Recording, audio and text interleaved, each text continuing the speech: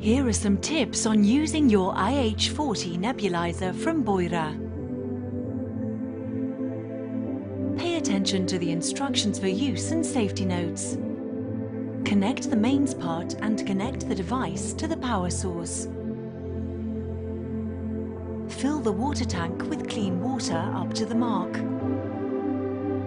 Now place the medication container filled with the medication in the water tank. Close the nebulization chamber. Place the hose onto the nebulization chamber. Attach the mask or mouthpiece.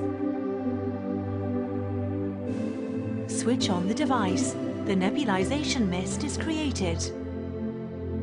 Turn the wheel to the left to increase airflow or to the right to reduce it. Breathe into the nebulization mist slowly and deeply. Hold your breath briefly and then breathe out quickly. Once the medication has been atomized, switch off the device. Clean all the parts of the atomizer and the accessories used before first use and after each treatment. We hope you enjoy using your IH40 nebulizer from Beurer. Stay healthy.